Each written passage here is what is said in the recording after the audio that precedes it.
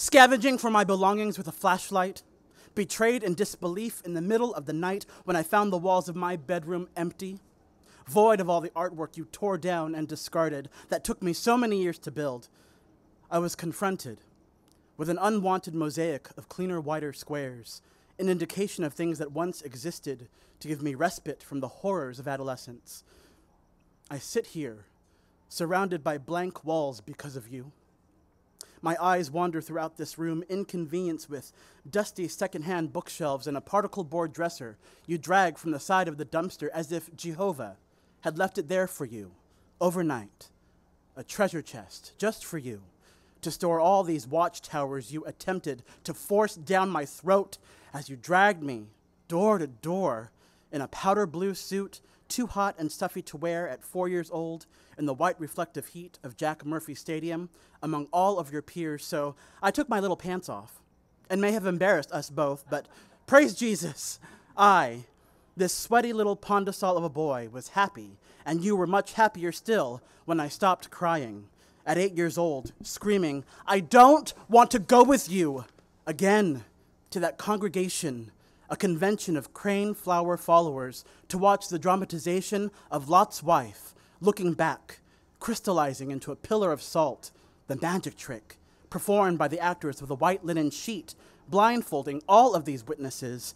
But the trouble is, I was confused because Jehovah told you to tell me we do not believe in magic tricks, and here I was, witnessing a woman disappearing, which is to say you have lost yourself in this crowd and won't ever let yourself look back. And I don't know what compelled me to say that.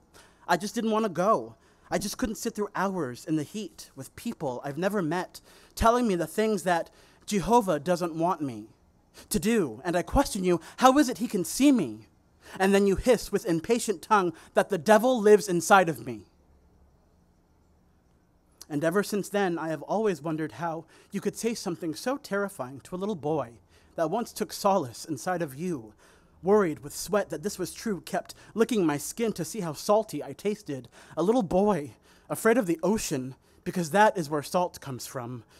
I wonder if that is where sinners go, after they disintegrate, after they've been sculpted into pillars or statues or figures of the false idols you shall not worship. The scriptures state, if it isn't written here, you cannot gather to celebrate, for Jehovah is the one true God.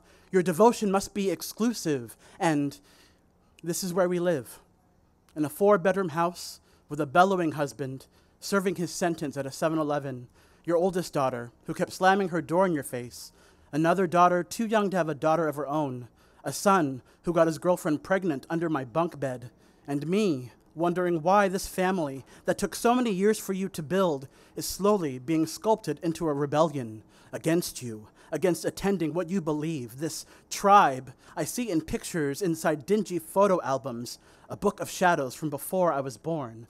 The family I thought I knew, posed smiling in front of a lit-up tree, or my brother on Santa's lap, or these friends of yours crowding our living room, open mouths, buffet style, smiles, laughter, no pamphlets, but rather presence and presence exchanged. I squint and claw at this evidence. Some photos won't peel away, hopelessly stuck to the binder page. Some photos missing, cleaner, wider squares indicating things that once existed.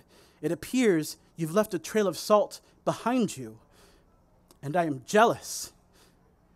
I am jealous of the life you led and all you held before I was expelled from your body. What made you follow this path of righteousness? Why do you forbid us to honor the day I was born? What moment triggered this ironclad chain? Is it me? Was it giving birth to me? Was I a mistake, an accident, a moment of his lust you had to see through until it ended, a passion you gave into, and now you are unclean? Do you feel dirty because of me? An 8-year gap from your previous son, the youngest, a baby, oblivious of the teachings to come. Is this why you will never really see me, all of me, when I'm talking to you? Only to realize, much later, as we sit in Dad's hospital room, this gap-toothed smile, this extra 20 pounds, this skin I scratch, these features on my face, this yarn you taught me to crochet, this clean and bright song I sing, these things I inherited from you have always been here.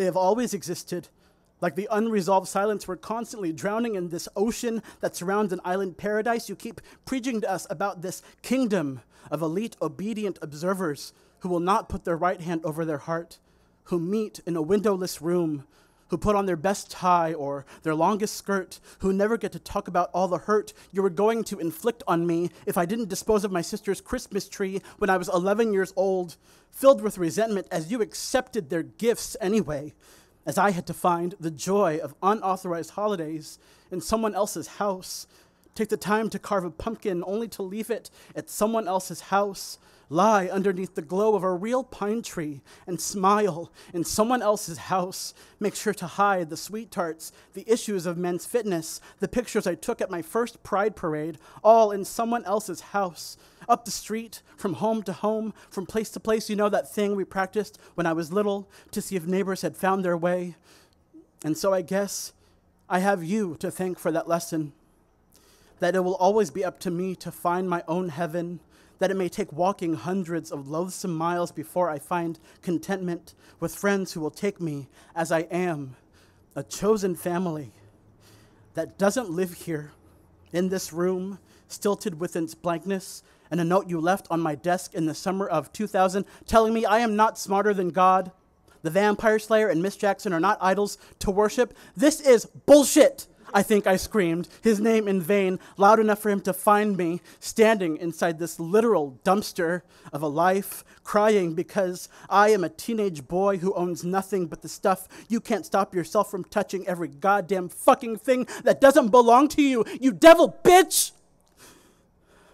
And I was tempted to thrash your wares about until they shattered, stack a pile of all your watchtowers, your Sunday bests, your mother's sewing machine, your emerald dress, smack dab in the center of this hovel, and strike a match and burn it to ashes, let you feel my pain as a furnace combusts in your jewelry box brain. And I hate that you've never said I'm sorry, because you believe Jehovah approves of this betrayal, content with your decision, even if it meant I wouldn't speak to you for a year. Me, your son, the one you gazed upon every day as I woke up and went to school and gallivanted until 10 p.m. because I couldn't stand the sight of you, a looming figure prying into my drawers when I'm not looking, who leave her husband on his deathbed just because you're anti-blood transfusion, and there you go again, imparting your views onto someone who's just trying to live his life.